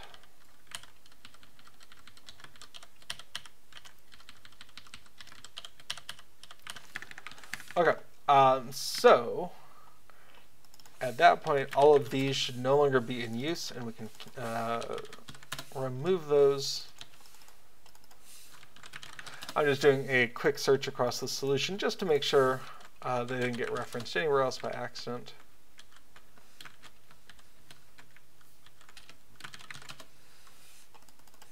Great. So with that change, create the color row for location. We come on in here and we use that same color setting to do a lookup there. Awesome.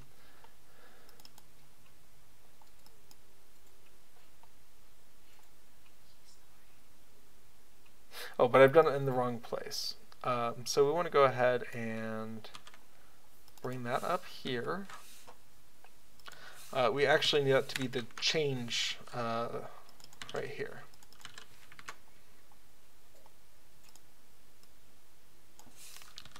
There we go. And now we're no longer using label, and we should no longer be dumping it.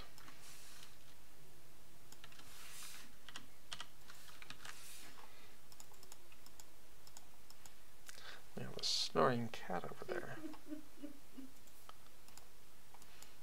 Fantastic.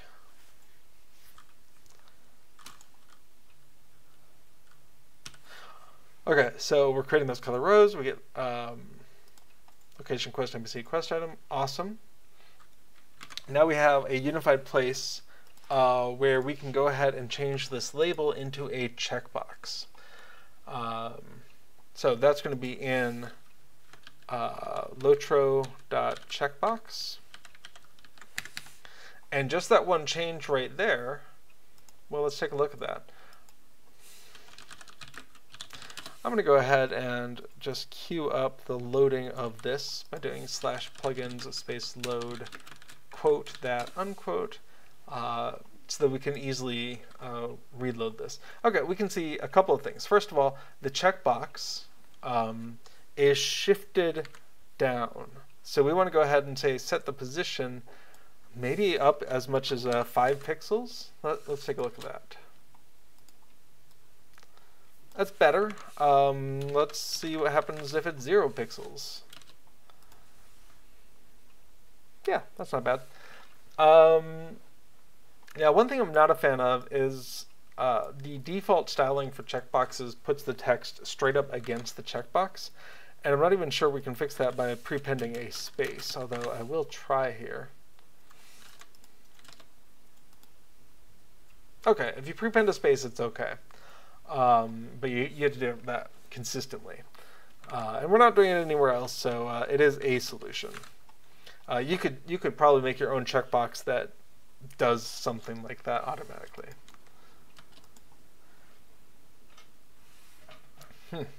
We got a bit of a windstorm coming in.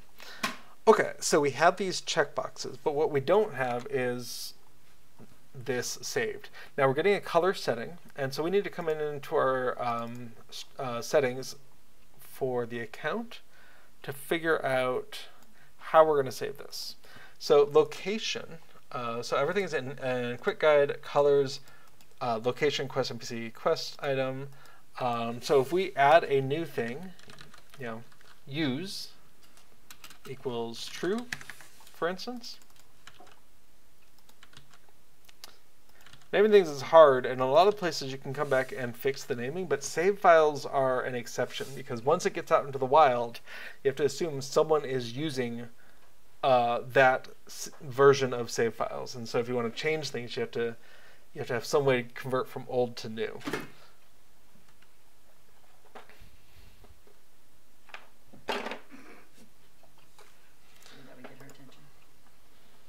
Fantastic.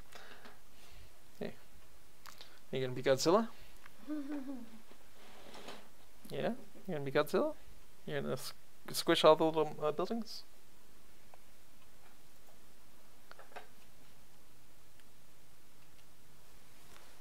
Yeah. You just be Godzilla.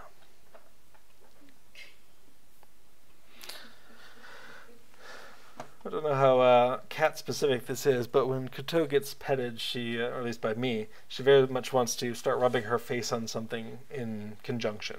So if I stop petting, she stops wanting to rub her face. But you can't rub your face on those buildings very well, can you? No. Yeah, you're just going to crush that little village.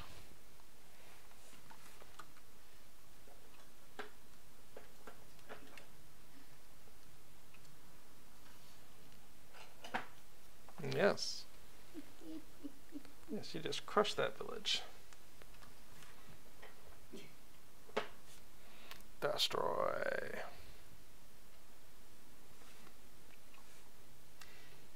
Yeah, you just rub against that speaker. It's also not stable, you know. Okay, so we have a use flag. And that'll be good enough for right now. It's not really a user-facing thing. So what we want to do is go ahead and populate these checkboxes based off of that, and then update the checkboxes when they are changed. So the first one's pretty easy. We want to go ahead and quick guide. Yeah, that's my speaker. Yep, you just knocked it off the table. Thank you. Did I not tell you it was not stable? I believe I told you this. Yes, I did. I told you. Oh well. Okay, so quick guide location color label. In fact, that's it's a bad name for something that is rapidly becoming a checkbox. So we're going to go ahead and change color label to color checkbox. Great. And then we're going to go ahead and set checked. And we need to set this to our options. So we've already got options elsewhere where we're loading things in. Probably. But this is going to be a settings account dot something. This is quick guide. All right.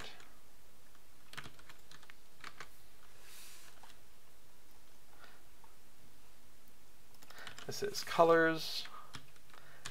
This is delving into whatever our key is, color setting dot use.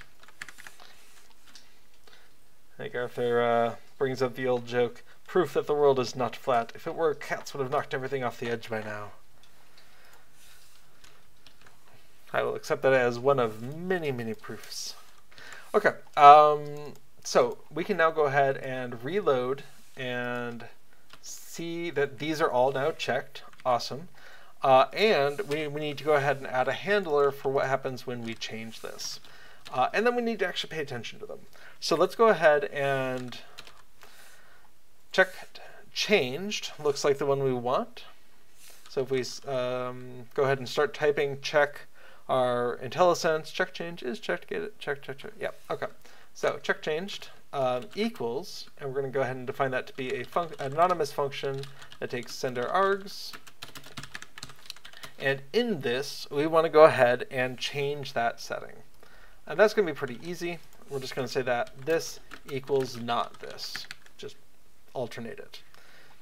So if we do that, we can go ahead and reload this. Turn off location. If we go ahead and come back in, we can see that that was persisted correctly. We're still not using it, but that mechanism is hooked up. Awesome. So what do we have?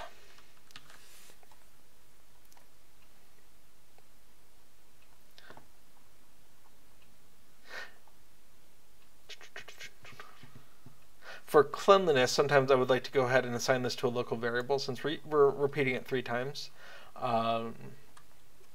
It's 6 of one, half a dozen of another, which you prefer.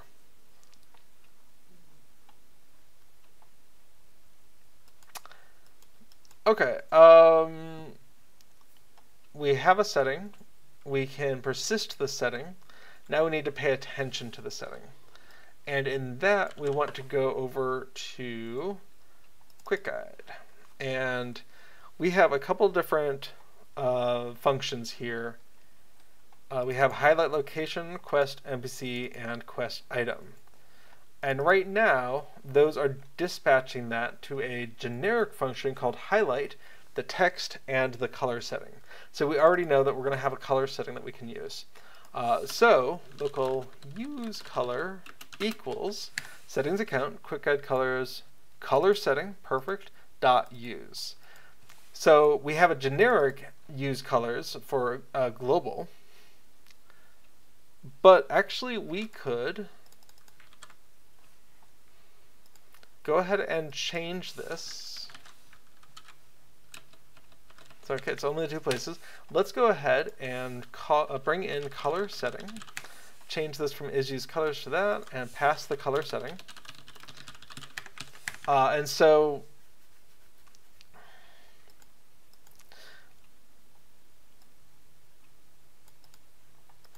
if there's a settings account and a quick guide, and that's probably not necessary anymore. That was happening when I was doing things statically at load time instead of after everything was already set up. But what we have here is, let's grab 2 things. Local use colors equals, and it's the settings account quick guide use colors. And then the use color equals quick guide colors color setting.use. And so the result equals use colors and use color. So if both of those are true, then we're going to return true. Otherwise, we'll be returning the default of false. And that might actually be enough. So if we go, the one final thing we'll need to do is encourage the thing to redraw itself. So right now, where is color row being used? We don't need that anymore. We need to reload the Quick Guide Wind Festival when one of those changes, because otherwise it won't be immediately respected. So set that and redraw it. With all of that, we should be able to go ahead and deactivate just quest, and everything else stays in. And we can see that's exactly what happens. So if we disable everything except location, then only location is color coded and everything else is just white. But if we want to go ahead and add in the quest name, we can do that. So we have per category colorization, or you can just enable it, disable it entirely.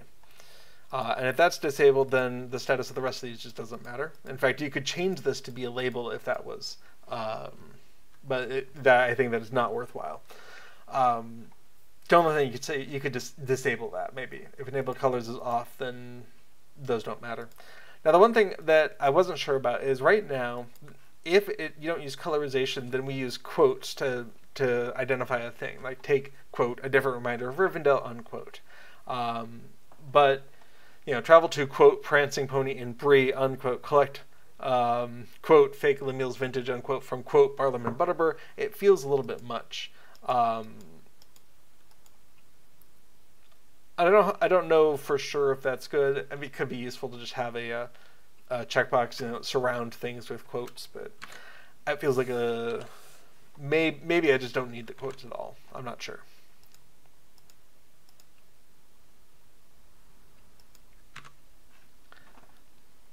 But if that's the case, that's actually a really easy change, because in our highlight function, we're either highlighting it with color or we do quotes. But that would be really easy to just say, just return the text. Don't even bother with the quoting. Let's take a look at what that would look like. So in this case, if we don't enable the colors, then that's the only thing that changes. And I think I like that better, maybe. I liked it for quest names, but doing it for everything was a little bit much.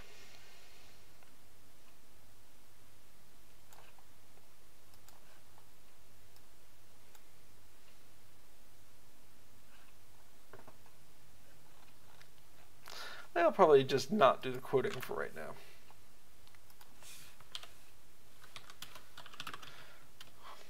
This is where we could surround the text with quotes or some other way to mark it. For now,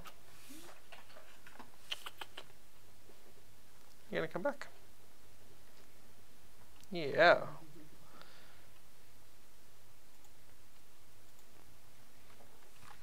Alright. I think she may not stay here, but that's okay. For now, do nothing. Okay, I think that'll be fine.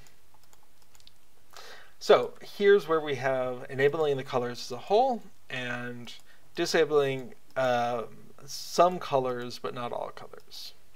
And also, of course, the ability to change the colors. So if you really just wanted everything to be green, you know, some shade of green, we could do that. Now I was chatting with someone, I think it might have been Garlo, that it would be very nice to have this be editable, this field right here be editable. Oh, that's interesting. Oh, that is extensive, isn't it?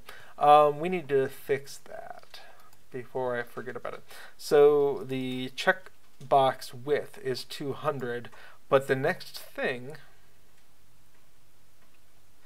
is happening at 120. So this one needs to be, this needs to be more like 90, I think.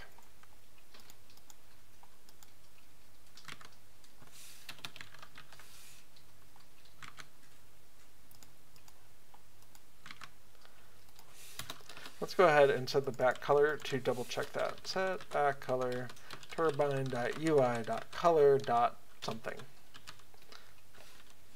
Alice blue. Why not? Oh, that's why. Apparently Alice blue is like aka white. Light red. Green. Sure. We can see it's wider than we want it to be. Let's check 100. That's good enough. So now if you click in this space here, you're not selecting or deselecting a checkbox accidentally. That's better. But I will say we can go ahead and move these things over. So the quick guide location color, let's go ahead and move it over by 20. Yeah, that'll give us a little bit more space, especially for other languages, which might use a few more characters to express the same idea. Awesome.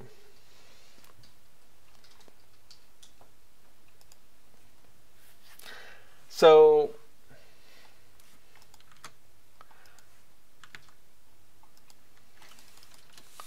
I'm going to kill that back color here. Oh, we can see that enable colors checkbox is also quite large. Let's come take a look at that. Use colors. Okay. Quick guide use colors. Set back color turbine.ui.color.dark blue. Great.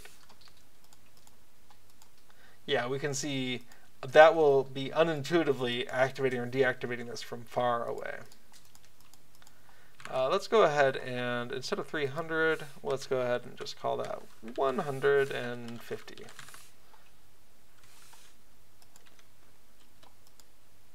That's better. That'll be good enough for our purposes.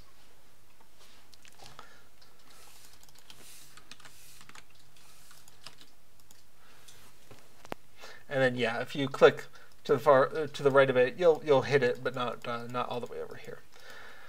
Cool.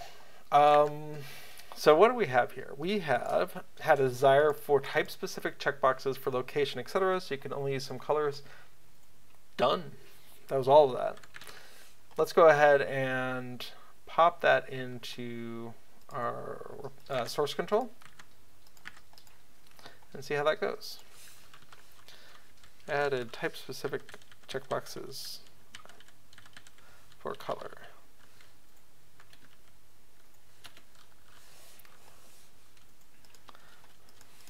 Okay, so that is our to-do. Oh, you know, there's so many other changes. Added a bunch of color stuff for quick guides. I'm not going to bother to try to peel that all out. Let's see. I will say that's where all of this happens. but we'll come back to that in a minute. Okay, so we have our default colors for now. Is use color, get color, highlight, and helper functions for highlighting locations, quest, NPC, and quest items, and then for formatting specific things that appear in quest guides a lot. Travel to this location, turn in this quest to this NPC. You know, turn in a quest to NPC and that kind of thing. So we're going to go ahead and stage that.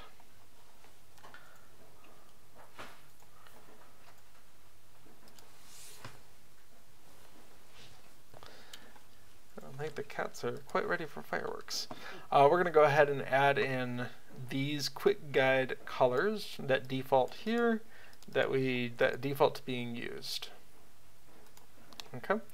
Our options window, we're going to add all of this support. Let's take a look at that. Creating the color row, that's the function that we were just in. That's a nice helper function. The actual colors section, so using the colors. Hello, little one. What's up? Yeah. You're so tall, you don't fit on this camera very well.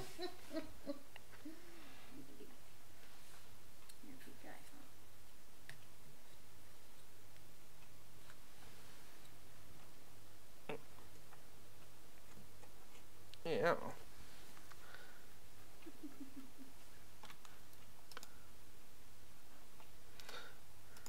Okay. We'll create the 4 rows. Awesome. Those comments aren't quite right anymore. We can see that. But I think the fact that we have location, quest, NPC, and quest items clearly stayed there means we're done with that. And color section. Color section. Yeah, that'll be fine. And we can go ahead and take this now. Create color picker window. Yep, that's its own thing. And that's where we would make those changes we were talking about with the editability of that hex code and the copyability. And I want to do that, but it's not going to be a today thing probably. Color picker window. Make hex code selectable for copying and editable for specific code selection. Awesome. Add buttons for black and white specifically. And that was something that was brought up, is that in this color picker, which lets you select from a lot of different hues, black and white are really difficult to hit because they're in these upper corners. Like you have to hit like very specific pixels, and it might not even be possible. But if you were to add some pre-selected like black and white, or maybe a row of common colors here, that might make life a lot easier. I like the idea of that. Again, I think it was DT maybe who I was chatting with. Make window bigger, add a row or two of the common 16 to 32 colors. When clicked, update, preview, and hex code. But don't trigger a save button. Actually, now that I look at that, that could be a thing I get to tonight. I don't know. We'll see. Not on stream though. We're just about at the 2-hour mark, so now's a good time. If you have any last-minute questions, comments, concerns about what we're doing here today, toss them on into the chat there. And as we get everything committed here, we'll probably be bringing this to a close. All right. Quick guide win. Yeah, this is where, let's go ahead and document what we're doing there though. Quick guide win. Oops, I closed my readme. Quick guide window. And that's line 87-ish. In order to support colorization of quick guide objectives, the display string can't be statically initialized. In this case, it will be a function that we call.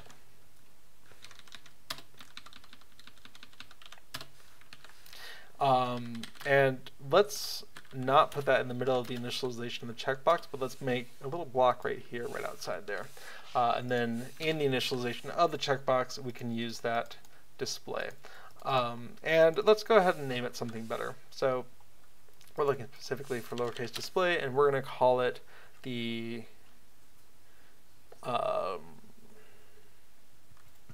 objective text, maybe. There we go. Now it is called .display in the file. I'm sure that's why I called the local variable display. Maybe it would be good to keep them that way. I'm not sure. Oh, and he's gone. But for now, I think that's fine. Okay. So the objective text we're getting from objective.display. Could be an argument for calling it text in the table setup. So we'd be calling set text with something called text, but for now, it'll be fine. So in order to support colorization, the display string can't be statically initialized. This is a function that we call. Okay, perfect. And yeah, if it is a static string, then it does not need to be a function. It will just be a string, and that's fine too. Okay, so let's go ahead and bring this in as well.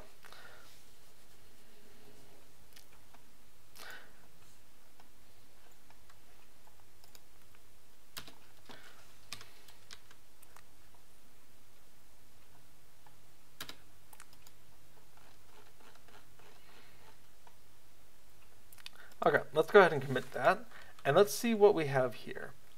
This is some reorganization of the order of stuff in the quick guide for Yule, but we also have the load quest stuff, which is what triggers the quest window to be showing you what's next in the quick guide. So,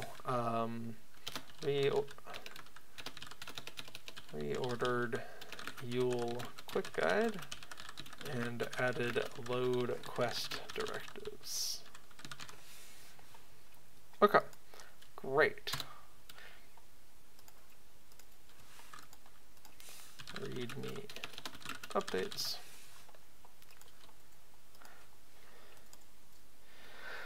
Okay, the last two are Inn League Ale Association ones. The first one is, at first this was only Ale Association quests, and so this is adding in all of the Inn League data as well. So, added Inn League quests, and that's pretty sure everything here.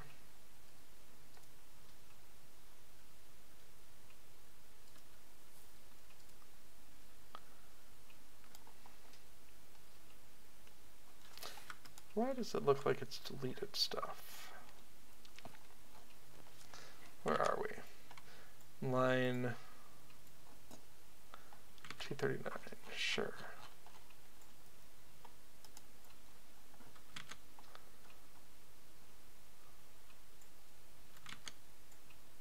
Oh, it's just lining things up poorly. Okay, that's fine.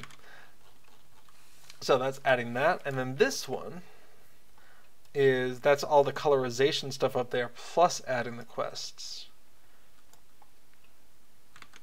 So we could break this into a couple different things. So everything down here is the new stuff, and up here we could add it or not. I'm gonna just put it out into two commits here. Colorized Inn League Ale Association. Guide. Awesome. Now the other problem with the colorization is that it's a little bit trickier. In English, definitely things are very regular.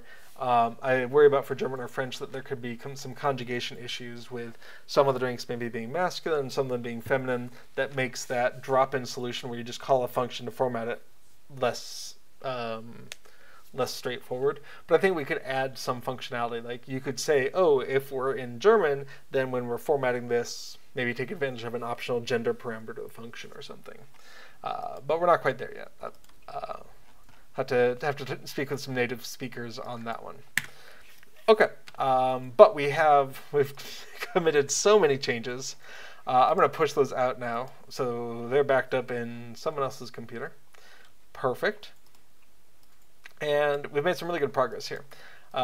Certainly there's more stuff that we could do for Yule. I didn't even hit the theater this year. I know that's some place people spend a lot of time at, so before next Yule is done, maybe even before it started, I'll definitely be addressing some of the theater stuff, maybe some of the outlying quests in other places as well, getting them into the quest guide as well. But hopefully the addition of a quick guide for those people who just want to charge through and get their 10 done, get as many tokens as they can, hopefully the quick guide makes a lot of sense, and these maps help people find things that maybe are a little bit more confusing for them. One thing about the quick guides, as always, for Yule, for instance, if you don't want to do most of the eating competition, you want to do the first one and not the rest of them, you'll be able to come in here and disable parts 1, 2, 3, 4, and parts 2, 3, 4, and 5, but just keep the part 1, for instance. And then that would look like eat for the first station, turn it in, done.